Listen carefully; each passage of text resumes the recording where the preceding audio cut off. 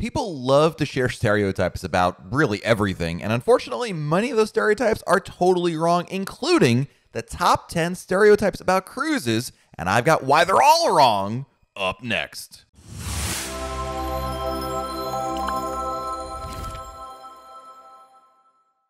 Hey everyone, it's Matt from RoyalCaribbeanBlog.com, and have you heard someone tell you that cruises are for the newlywed or nearly dead, or that you're probably going to be bored on a cruise ship, or you're going to feel trapped, or definitely get seasick?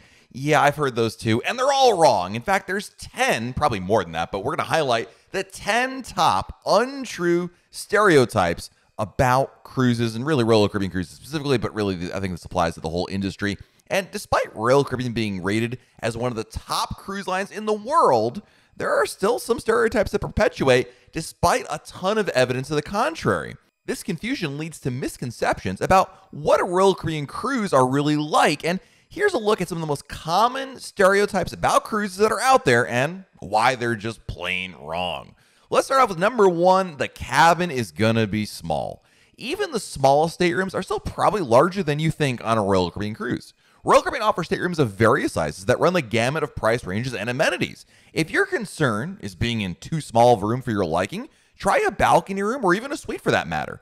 Balcony rooms tend to be very popular choices and don't cost nearly as much to move up to from the interior rooms as you might think. Now, of course, suites offer the most living space, but as the name implies, it comes at a price, and if you can afford them, boy, suites offer an incredible amount of living space on board the ship. Regardless of which room you choose, the rooms tend to be larger than you think, and you'll spend significantly less time in a cruise ship stateroom compared to, say, a hotel room, so again, it doesn't even matter that much. A stereotype that really bothers me is that Royal Caribbean isn't a good cruise line for young children. When people look to vacation with younger children, basically kids under 10 years old, Royal Caribbean tends to be in their blind spot out of concern there are better choices out there. Royal Caribbean offers a well-rounded approach to their children's programming, and there's a lot to do for kids of all ages on board. Children 6 to 36 months old are able to spend time in the ship's nursery, which is available in nearly all the cruise ships now. And the nursery is an extra cost venue that offers supervised childcare during the daytime and night, and is staffed by crew members with backgrounds in child care. Now, Adventure Ocean is the award-winning children's programming available on all ships that encompasses ages 3 to 17 years old.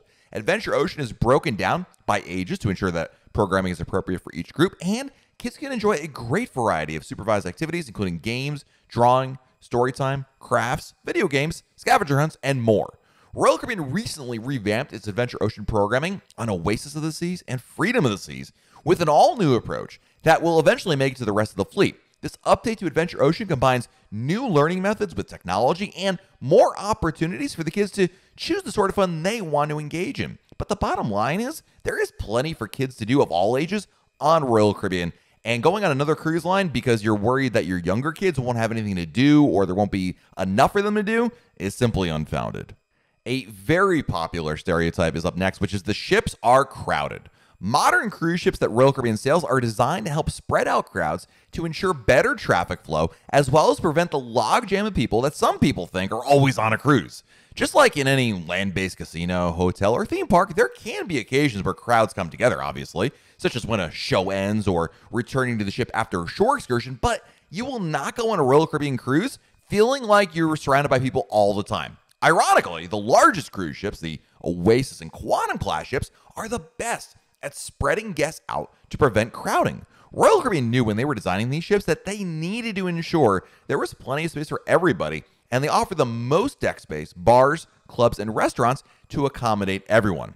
So with all that planning involved, it helps spread people out and avoid cruise ships feeling like you're overly crowded. The next stereotype about cruises that's just not true is you have to get dressed up. While there are some classic films and even television shows set on cruise ships, they all tend to show people wearing tuxedos and ball gowns, and it gives the sense that a cruise is a 7-night senior prom sailing. Cruising on Royal Caribbean is very relaxed, and while there are dress codes, they only apply to dinner in the main dining room, and they're very basic in nature. First and foremost, you can skip formal night by not dining in the main dining room for dinner. Even if you want to dine there, keep in mind that the required dress code is nothing close to fancy. Collared shirts and slacks for men, tie or suit is definitely optional. Cocktail dress or pantsuit for ladies, there's no one inspecting your clothing as you enter to check the regality of your attire. On non-formal nights, the required attire is nothing fancy at all. Jeans are accessible every night, along with polo shirts, blouses, or nearly anything else without holes in them. In addition, there are plenty of alternative dining spots on your roller caribbean ship that have casual dress attire requirements, but the bottom line is you don't have to get dressed up at all if you don't want to. The next cruise stereotype is you're going to get seasick. Perhaps no other concern of a first-time cruiser can rival that of the fear of getting seasick on a cruise. While getting seasick is a possibility, especially for those who are prone to motion sickness, there are so many easy remedies out there to combat it that it really should not be a major concern for anyone going on a cruise. There's over-the-counter medication you can purchase, such as Bonine, acupressure bracelets, and even a prescription patch that you can put behind your ear. There are also a variety of homeopathic treatments, such as eating green apples, peppermint, or something containing ginger in it. If you're truly concerned, your best bet is to take either the over-the-counter pills before the cruise begins and every day thereafter, or talk to your doctor about getting a prescription medication so that way you can enjoy the cruise worry-free. The next myth, and this one is really just completely 100% false, people fall overboard. This stereotype is rooted in news reports that often involve poorly written headlines. While there have been, relatively speaking, very few people that have ended up in the ocean following being on a cruise ship, they are all cases of jumping off the ship, victims of being thrown off by somebody else, or being somewhere they shouldn't have been in the first place. The notion you can be minding your own business, slip or bump into something, and fall backwards over a railing into the ocean is simply not true. Royal Caribbean designs its cruise ships with high balcony railings, plenty of warning signs, and partitions to keep guests safe.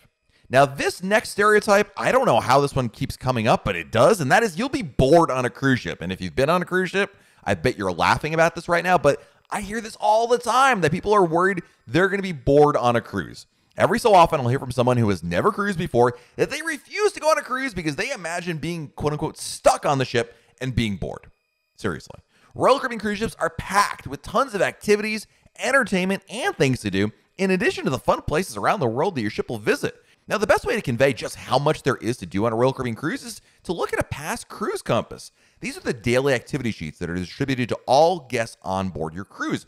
And if you look over these, you'll quickly see there's a plethora of things to do on board that will leave you anything but bored. Our next stereotype is you're going to have to eat with random people. Some people are concerned they'll be forced to dine with people they don't know, which is or was a cruise tradition rooted in the past. While dinner in the main dining room does still offer this option, there are alternatives that offer more flexible choices. First and foremost, it is really easy to request a main dining room table for just your family. Royal Caribbean also offers My Time Dining, which is a flexible dining option that does not have assigned dinner times and seating. Instead, you arrive, you're seated with just you and your family. In addition, as we mentioned earlier about the formal dress code, you can opt to skip the main dining room altogether and dine at specialty restaurants where seating is always just for your party.